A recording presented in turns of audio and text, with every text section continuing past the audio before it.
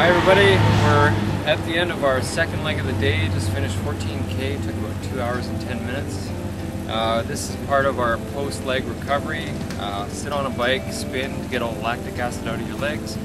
You want to drink something with a lot of sugar, a lot of energy. It's important to drink right away, get it into your body. You've got a window of about 40 minutes. Get your blood sugars up, and then after that, I'm going to have some food, pasta, something with a lot of carbohydrates, and hopefully that'll get me through to the next leg.